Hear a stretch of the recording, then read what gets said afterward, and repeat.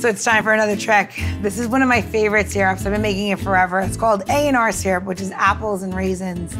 And there's just something about mixing those two things together that's like really wonderful.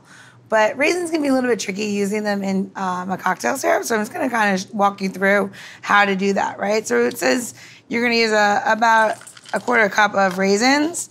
And you can use any raisins. You want white raisins, you know, you found some fancy raisins at a store, it's great. But what you wanna do with your raisins is you wanna just mash them a little bit. And now you're like, oh my gosh, what are you doing? You're just pressing this in there, it's not doing anything. You are correct. So this is the trick. Put the raisins in first, then add your sugar, because your sugar is gonna give you that nice coarseness that you're looking for, and then you'll be able to mash open your raisins a little bit better. Don't do this in a Vitamix or a blender or something like that, because what's gonna happen is you're gonna spill all those little seeds inside, and that's not what you're looking to do, okay? So you're gonna get that in there. See, it's nice and sticky and delicious. So you're gonna put your apples, your raisins in there, your sugar. We're gonna add a little bit of cinnamon. You can add apples, pomegranate, whatever you like.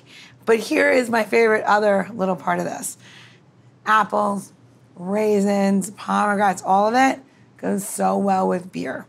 And all beers that you like to drink, you know, dark beers, light beers, it's kind of really personal. So today we're gonna use a little Pilsner locally here in Washington, D.C. So we're gonna pour that in, about a cup. So basically, you're making a simple syrup with beer. And for all you hop heads out there, something that's super great is using anything with like a nice citra hop to it and just use it in place of water. So if you wanna make a beer syrup, it's just 1-to-1 ratio, beer to sugar. And don't leave it too long in your refrigerator, otherwise you'll be making a new version of beer. All right, so now you have everything in here. So what you're gonna do is you're gonna put this over a medium heat for about, 15-ish minutes. You're gonna keep stirring. Beer loves to like implode a little bit over on the stove, so stirring is the trick. And by the magic of the camera, you'll be left with this beautiful syrup.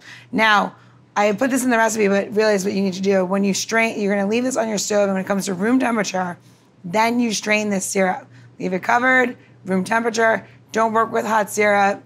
We're not trying to do that this holiday season. So catch me on the other side for the cocktail.